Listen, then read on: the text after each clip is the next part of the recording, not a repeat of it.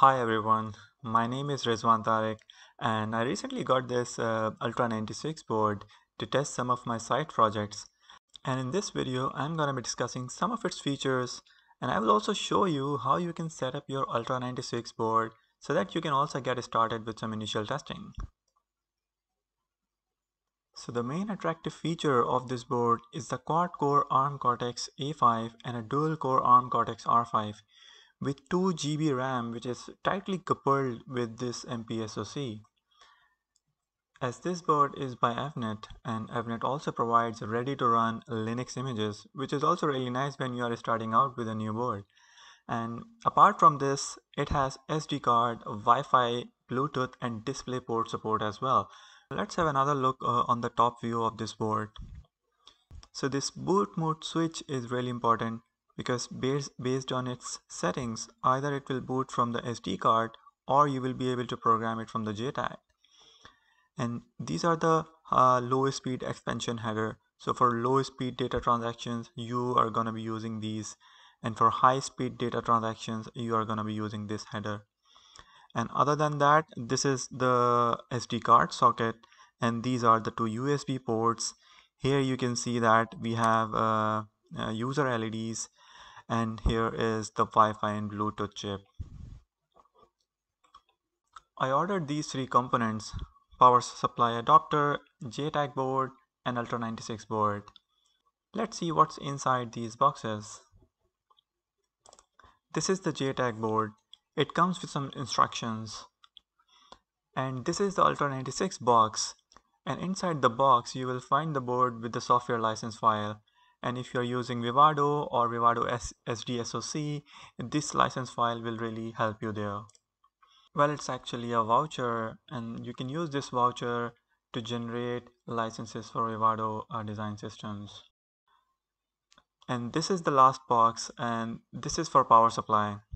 Normally you can use regular power supplies as well, but in that case you have to check the power ratings of your adapter. You have to be sure that the power ratings of your adapter is compatible with the Ultra96 board. For my convenience, I ordered the power supply from the Avnet. So this is all you get from these three boxes, and I forgot to mention the SD card, which you will also get along with Ultra96 board, and you use this SD card to copy the Linux image so that your Ultra96 board can boot from the SD card. So we can start preparing our SD card so that we can test Linux on our Ultra96 board. For that you have to come on to this website, because we have to download some Linux images and the software with which we can flash the SD card. And you see that if you are starting your board for the first time, you have to download the SD card image, which is the Linux image, and you have to also download this software which we can use to flash the SD card with the Linux image. You can download this from here, and also this software, if you click on this button, you will be able to download it for Windows. As you can see that I have downloaded all the files, and this is the SD card image, and this is the software which is used to flash the image to the SD card.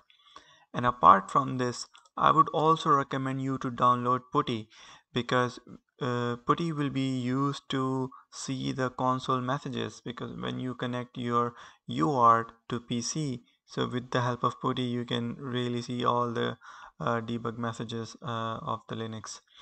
And another thing which is important is these drivers.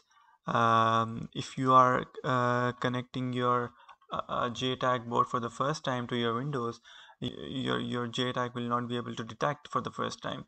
So you have to install these drivers. If you go to this website FPGA chip, you will be able to see the drivers for different operating systems. For example, Windows, Linux, Mac.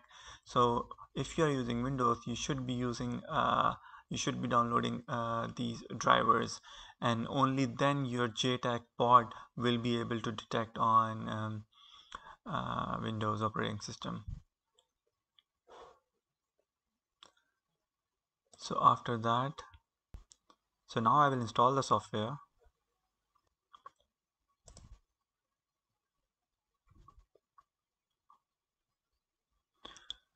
while it is installing, you can prepare your SD card and put it in the SD card reader of your laptop.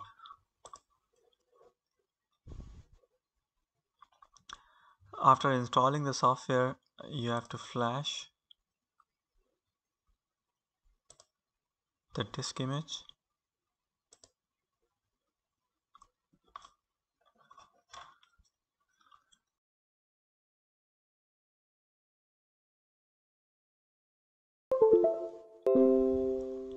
So you can see that I have inserted the SD card, and I will go to select, and I will select the SD card, and I will now flash it.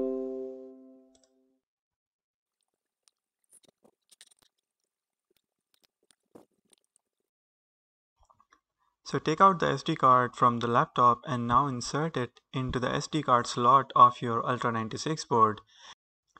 So now let's connect the JTAG port, and while you are inserting the JTAG port with the Ultra96 board, you have to be really careful because this JTAG port is very fragile, and if you don't take care of it, you might destroy the board. You will be needing your micro USB cable, and the one side of the USB cable will go to your JTAG port and the other side to your laptop.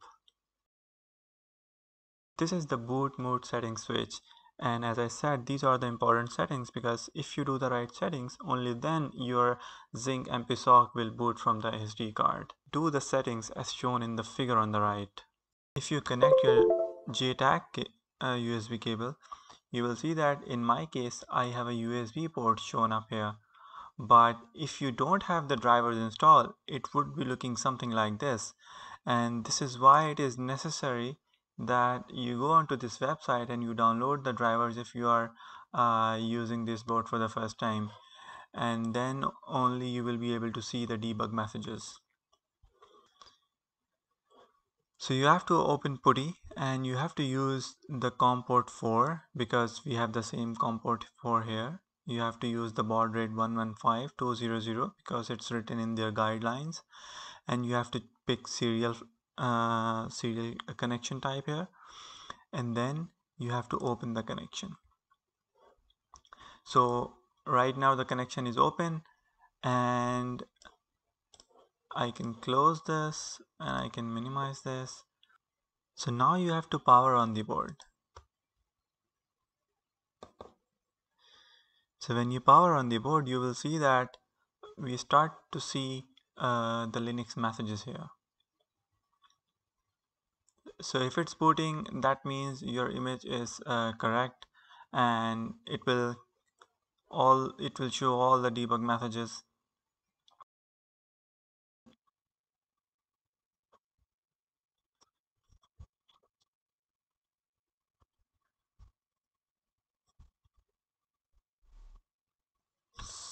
So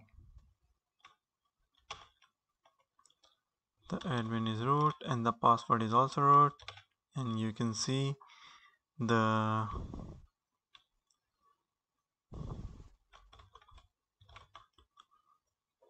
Linux is ready. If you go to now we can test the web browser. If we go to if you have a look in your Wi-Fi settings, you will see that you can detect the Ultra96 Wi-Fi, and you can connect to your Ultra96 Wi-Fi,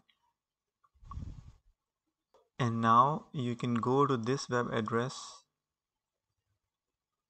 192. And you can see that the web server is working. This is your Ultra96 MAC address, and yeah, you can directly toggle LEDs from here. For example, if you go to example projects, GPIO LEDs, and you will see that currently one LED is blinking, and I can force each LED one by one, and you see that it has stopped blinking, and on and on. You can see that now all the 4 LEDs are on, and we can switch it off one by one. So yeah, that's pretty nice. And